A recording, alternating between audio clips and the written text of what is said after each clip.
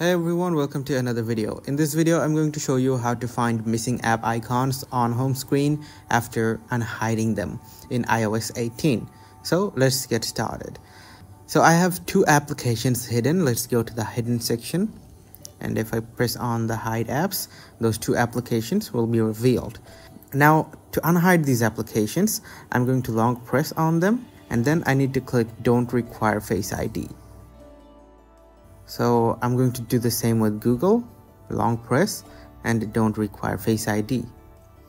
However, after you have done this, the applications will not be hidden anymore, but you will not find them in your home screen. They will need to be added separately to your home screen. As you can see, the applications are not in my home screen. So what I'm going to do now is I'm going to go to App Library, search for the applications. So as you can see, Brawl Stars is already here, so I'm going to drag it and then place it in my home screen, and then I'm going to go back to App Library and then search for Google. So here's Google, and now I will add Google too. So first, after unhiding the applications, I have dragged them to my home screen.